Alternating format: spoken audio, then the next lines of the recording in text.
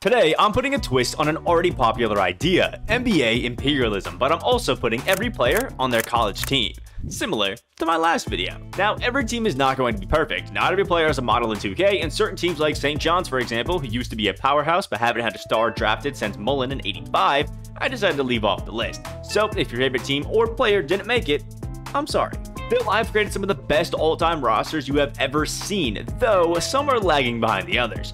Every team has been placed on this map with total control of their state unless shared with another school. When it came to certain states like North Carolina, who have 3 separate teams, I mapped out where each college was and spread it out as evenly as possible, although Arizona did get the short end of the stick.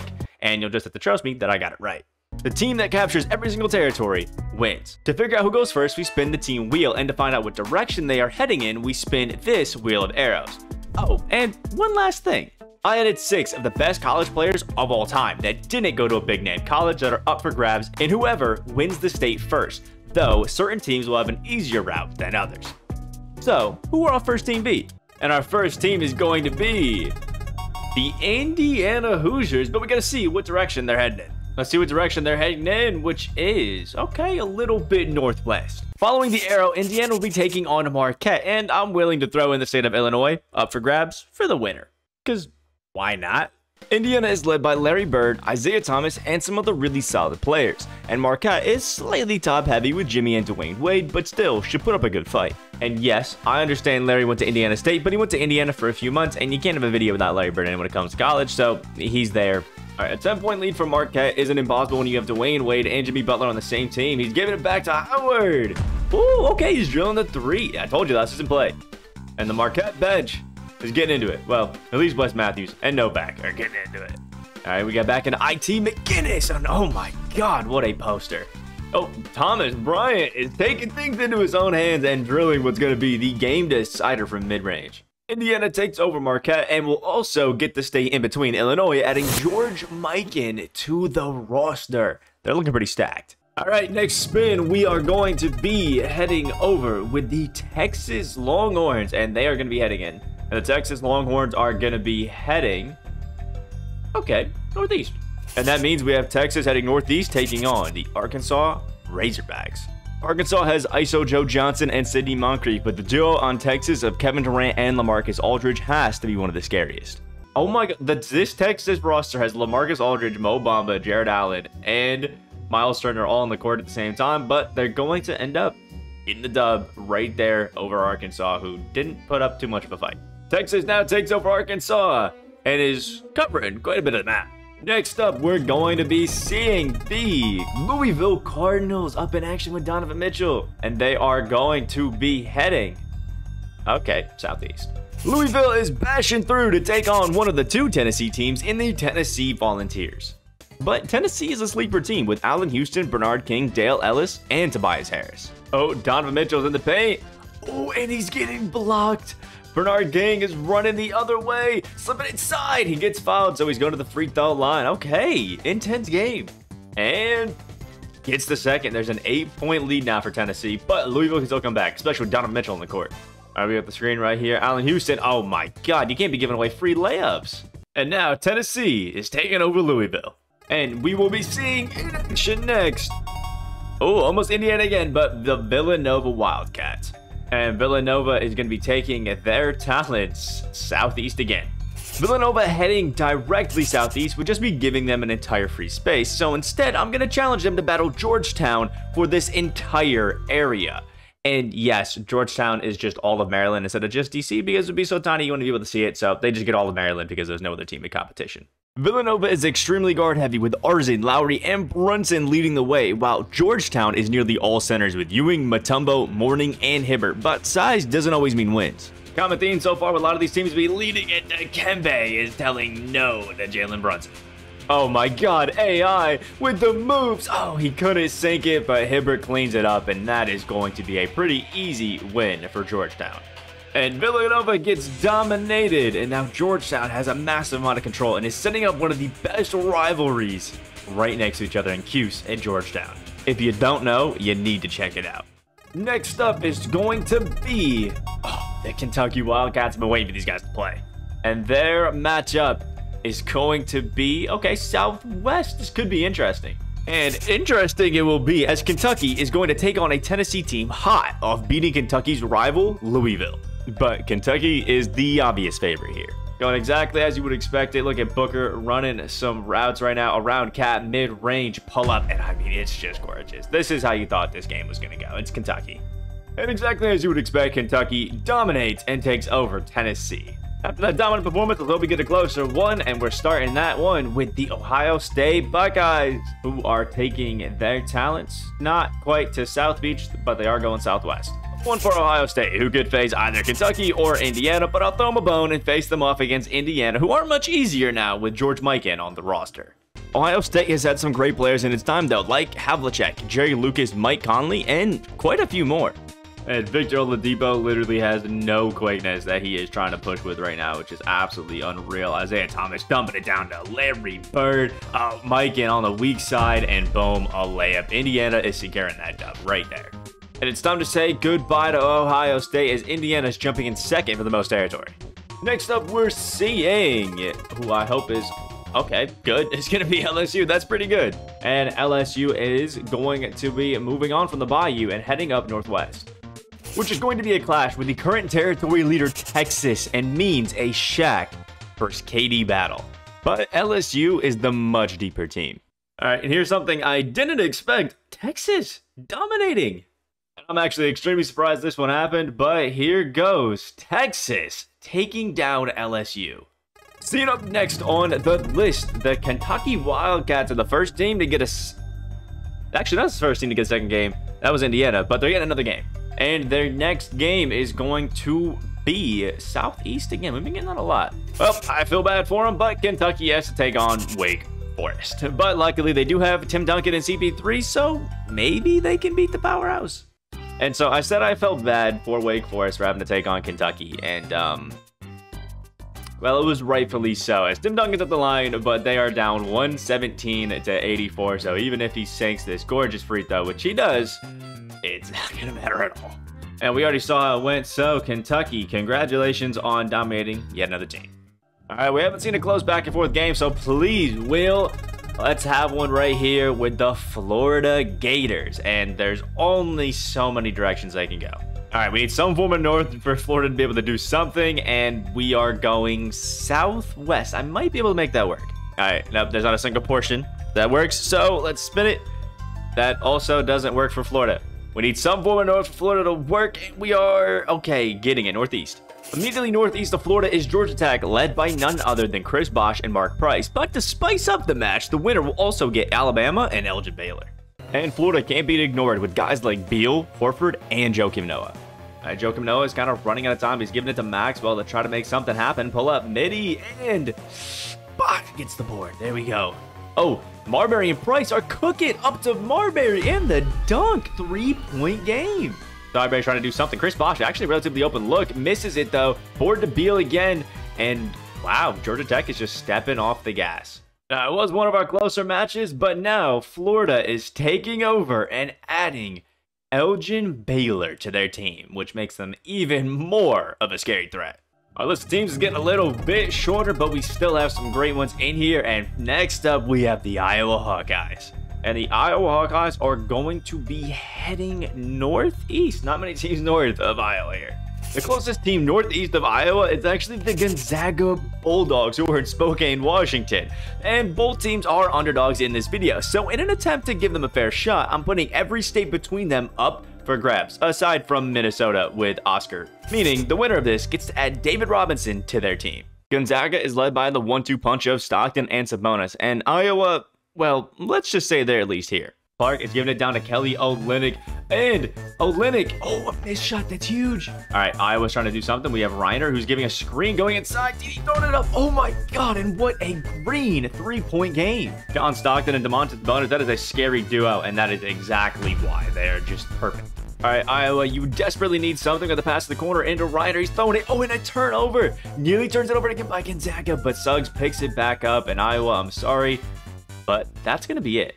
And it was a close one between Iowa and Gonzaga, but Gonzaga is taking over all of this territory and getting David Robinson. They now have the most, by far. A lot of teams we haven't seen in action, so hopefully we don't get a duplicate here. And oh, we're getting UCLA. I love that. And UCLA's matchup, which I'm pretty curious, is going to be, oh my god, it's Northeast. Now, it's a bit of a stretch to say Gonzaga is northwest of UCLA, but it's close enough, so let's do it and throw Oregon in as well, since it's kind of in between the two. And let's have this battle. UCLA is the winningest college program of all time, and their team is honestly only behind Kentucky when it comes to talent. All right, extremely close game here, and I mean, just look at the players on this court. It is star-studded. Westbrook, instead of passing out the Eaton, takes a mid-range. Luckily, Eaton is massive, gets that board, and is able to put it back. But Westbrook, what are we doing? Having in the hands of Suggs is interesting, but he was a star at Gonzaga. We have Shonkton wide open. He gets the ball to him late. He still takes the shot, falls down, and bricks it. That could be the game. Gonzaga got the addition of D-Rob, but it still wasn't enough, as now UCLA is conquering the map. All right, that was a crazy upset, but we are going to be seeing, let's go, my Syracuse Orange. And I kind of want to see them go against Georgetown already just to get it out of the way, and that might be exactly what we're seeing. It wouldn't exactly be what we're seeing, as southeast of Syracuse is a tiny but mighty UConn led by Kemba, and because I'm a fan of Spice, the winner of this takes the whole New England area, meaning Steph heads to the winner. Cuse lacks depth outside of Melo and Dave Bing, but UConn is a little top-heavy as well with Kemba and Ray Allen. All right, Syracuse needs something to keep this lead even relatively safe. You gotta attack Kemba. I mean, it's Kemba, or dish it down to Jeremy Grant. He has some inside position, takes it, and makes the layup. Okay. All right, Dave Bing has a massive chance to ice it up right here. 2-possession lead is secured. Fun fact, UConn and Syracuse actually went to the most overtimes in a college basketball game, but Syracuse comes out on top again, just like they did in the overtime game. It takes all of New England and gets Steph Curry onto the team. That is massive for them. All right, let's see the next one. Maybe we can get back-to-back Qs, or we're seeing Indiana. That could mean we see Syracuse, depending on the arrow. And speaking of the arrow, let's see what we got. Spin it around, and we are getting southeast. For the purposes of the video, I'm going to consider southeast of Indiana, Duke, and Kentucky just south. So let's see Bird and Mikan versus Kyrie and Tatum. This will be a massive shift in the map if Duke wins it. Duke is up 154 to 125 on Indiana, a team that I thought was going to be a massive competition for him, and it doesn't even matter, as they're also just missing free throws. Well, I expected Duke to win it, but not that dominantly, but there we go. Now Duke is capturing a massive amount on the map. All right, next up, after Indiana's embarrassment, is the North Carolina Tar Heels. We have so many good games that could come from this. I was hoping I could lie about it getting to Florida, but it didn't exactly work, so now we are going northeast. There we go, we can do that. And we can do that because above North Carolina is our previous winner, Duke, meaning the greatest rivalry, possibly in all of sports, is about to kick off, and both teams are insanely stacked with talent. And don't forget, UNC is high-flying with 2 of the greatest dunkers of all time on the roster. Oh, and one of them's the GOAT. Duke is absolutely blowing UNC and Jordan out of the water. Like, it's not even close. 150 to 126. Jordan's trying his best, but with those bricks, not helping.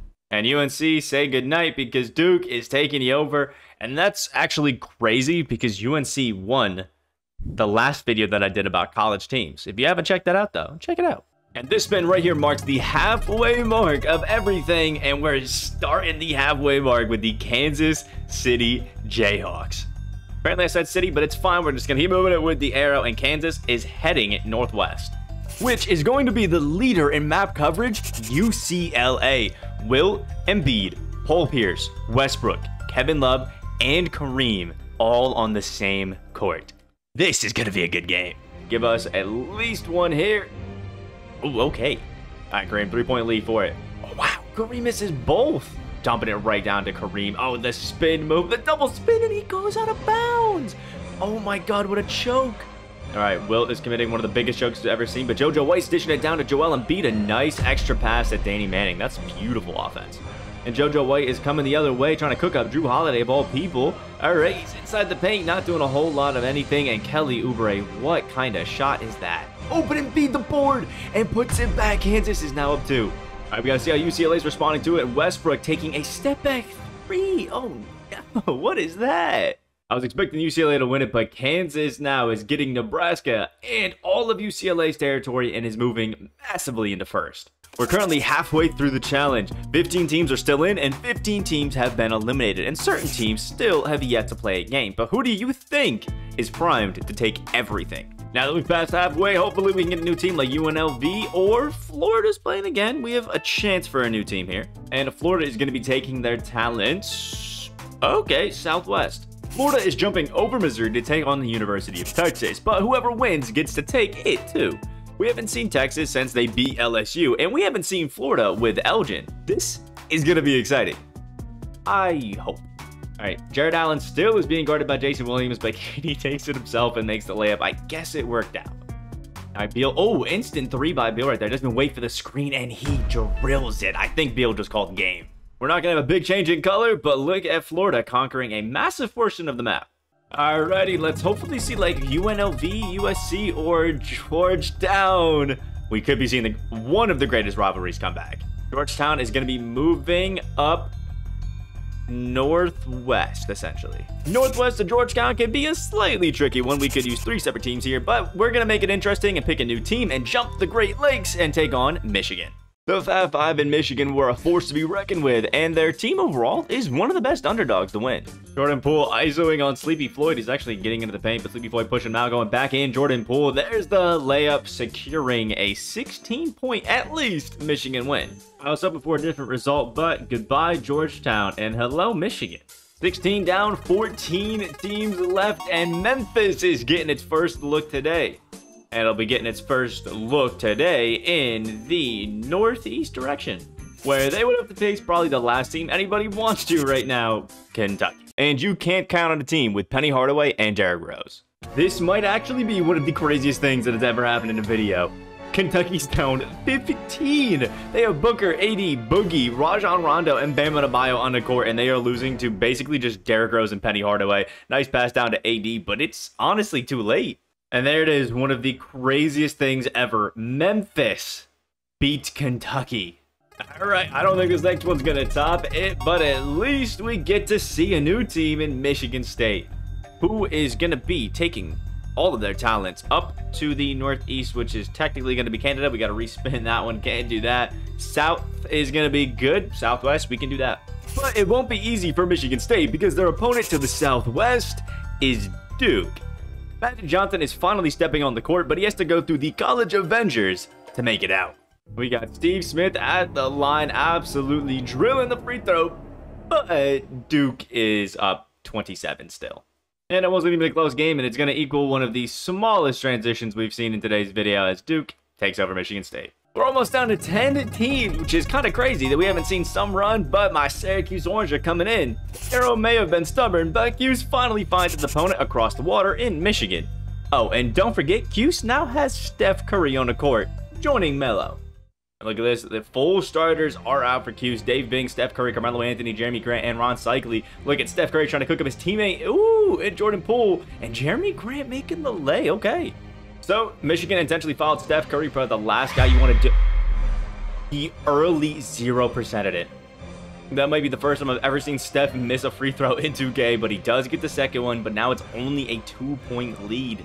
All right, Cuse, I need you to lock down for one possession or give Jamal Crawford a lay. No. Oh, man.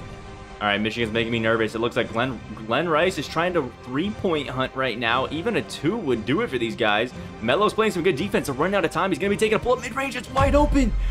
Oh, my God. Glenn Rice, ice in his veins. All right, Jamal Crawford's trying to work a little something. Oh, my God. They're leaving Rudy wide open. He can shoot, and he makes it. Oh, my God. All right, Syracuse is breaking down on defense, but hopefully they can score something on the offensive end. Derek Coleman setting the screen for Steph Curry, a fadeaway 3. Oh my God. There is some clutch shooting right now happening. Well, Karis LeVert hit the first, and he's also going to hit the second, but Cuse only has 0.4, so just a last-second heave, which doesn't even count. They're out of here. It may upset me, but Michigan now has the entire New England area. We're down to 10 teams, and we still haven't even seen Oklahoma play once. We almost got it, but Kansas is moving northeast direction. Northeast of Kansas is Duke, 2 all-time teams that are completely stacked. And to put even more on the line, the winner gets Oscar Robertson. This is going to be good. But I didn't expect Tatum to be taking a free throw for Duke, cashing it, and still being down 29 points. Well, it wasn't exactly an upset, but A crazy blowout that nobody expected, and Kansas has taken over basically half of the board. We have 9 teams left, and only one of the Blue Bloods is left up on the board, which is just crazy. And finally, we're seeing Oklahoma, but they should be nervous because they could be going against Kansas. All right, I'm praying for Oklahoma that they get a good spin here. As long as it's not North, they're good. Oh, Northwest might be bad. And exactly as expected, Northwest is right into Kansas, who now have Oscar Robertson leading Embiid and Wilt Chamberlain. If they win this, it is a literal miracle. Now, Oklahoma has a mix of Oklahoma and Oklahoma State players, but they still aren't close to Kansas. And, well, I can't say I'm surprised by this, just upset. Kansas is easily the favorite now to win. And, well, they gave it their best shot, but Oklahoma gets swallowed up by Kansas. And the scary part is, if they match up against somebody like UNLV or either of the teams in Arizona, Kansas could also get Scottie Pippen. But ignoring that, next up is going to be Michigan again. We could see another Kansas game, which I'm kind of hoping doesn't happen, but we'll have to see as they're going to go Northwest, which is exactly in line with Kansas, who could take over half the map with this win over Michigan. We can't count out Kansas, though, because they have Oscar, Will, and Embiid on the court right now with JoJo White and Lovelit, who is taking a 3, bricking it. Oh, my God, Will, what do you do against 2 centers like that? Maybe not. Lovelit still trying to get something, and Wilt down low. Bully ball and 1. All right, Wilt, this is for the lead. No granny free throw, but he is sinking it anyway, and now Kansas is up 1. Jordan Poole's back on the court along with Chris Webber. This could actually be massive. Poole, oh my God, Poole tries to pass it to Webber, but it's a turnover. Paul Pierce is coming down the other way. He's dropping it down to Will, and there's the layup for the 3-point lead. Michigan's choking. Back out to Poole. And they commit a 3rd turnover in a row. All right, this has got to be for the game. Danny Manning, boom, gets the first. It's already a 6, and now Danny Manning makes it a 7-point game. Michigan actually just choked that entire thing away. I've never seen a team crumble harder under pressure. And if I'm being honest, I thought Michigan had one of the best chances of beating Kansas, but now they're just a part of the group. Other than Kansas, we're going to go with it. Arizona State, thank you. And we're going to make sure they don't play Kansas. To do that, we have to make sure they don't go north whatsoever. And they're going south. I think that's okay. And it would be perfect for ducking Kansas, as they're now going to be taking on USC. Meaning we now get to see 2 teams that have yet to touch the court. And Harden is taking on DeMar. And Gus Williams speeding down the court, but going to take it slow. Gus Williams, though, is going to be blowing it by. And look at him go, setting up the lay and getting a big lead for USC. I mean, they're just dominating, honestly. And while it might not have been a thrill like the one in Manila, but at least it wasn't a Kansas W again. All right, we're narrowing down our list of teams, and USC is back up on the board. A lot of stakes at this one, depending on where the arrow goes, and it's directly north for USC, who I'm going to be extremely generous to and count UNLV as north for USC, because I have no confidence in them beating Kansas, like, whatsoever. And the winner of this game gets everything here, including Scottie Pippen. UNLV is a program you wouldn't expect to be as solid as they are, and we just saw USC, and we just saw USC is super solid as well. All right, Reggie Theus, 2 of the biggest free throws you've ever taken in the first one. He's sinking. This is the time for Theus, and man, he's clutch. 5-point lead with the running Rebels. 26 seconds is more than enough to come back from only down 5 unless you're taking those type of shots. UNLV's fully backing up their defense, knowing that they need a 3 here. Porter Jr. is just taking way too much time off the clock. Has to take a off-dribble contested 3. It's not going to be good. Marion corrals it. USC still fouling, but it's over. UNLV takes the dub over USC, also getting Scottie to the roster. Could they be the Kansas Killers? I don't know about Kansas Killers, but they got a good shot, and we're down to 5, and we're heading back to the Florida Gators, who have Elgin. So we have to spin it again, and there's also not a team east of Florida. There actually is a team east of Florida currently, though just barely, and it's Memphis. We've missed Rose and Penny since they upset Kentucky, but can they take down the red-hot Elgin Baylor and grab everything? Bradley Beal is still going to be trying to cook right here despite this ugly Memphis floor. Pull-up mid-range is good. That's a 10-point lead. Oh, Joakim Noah down to Al Horford, who's trying to make a little bit of a move, and oh my God, that's just... That definitely seals the game there.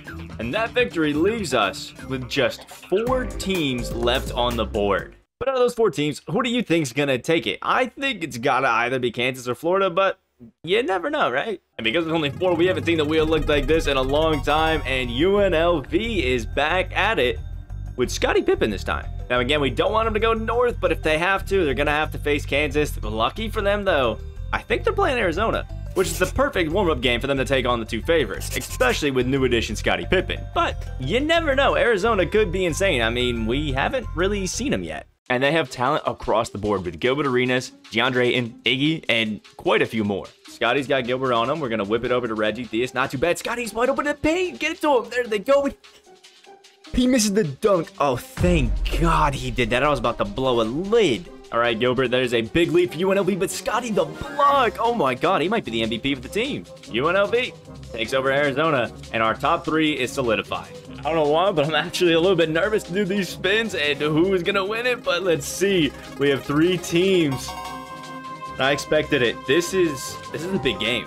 All right, in Kansas, it's either UNLV or Florida that they're playing, and directly south is going to mean they're taking on Florida. And, well, I had a big hope for the Gators, but I guess Kansas is just too strong. 116-99. We got Embiid setting a screen. They're dumping it down to Oscar Robertson, who's taking a fadeaway. They thought they could do it. But a good fight by everybody that's tried. But Kansas now dominates basically the entire map. And UNLV is the only hope. And this is it. The final 2 teams. UNLV, now led by Scottie Pippen. And Kansas, led by, well, basically a whole 95 overall starting lineup.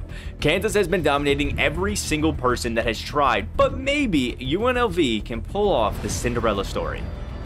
Kansas needs to find a way to speed up UNLV. They have the lead. They're really not going to do anything too crazy. Sean Marion setting screens, and Scotty is just taking his time. Scotty's just taking his time. He doesn't need to do anything. They have a 9-point lead against Kansas. Marion over to Theus. Again, they're just playing slow and nice basketball. Christian Wood setting the screen. Theus, you have to do something. That is not exactly what I would call playing it great. But I just don't think Kansas has enough time to do anything about it right here. JoJo White's trying something on Scottie Pippen. He's playing lockdown defense. Big O's in the corner. He's got to chuck up a bad shot. And UNLV has done it. They beat Kansas. And then we were left with only one.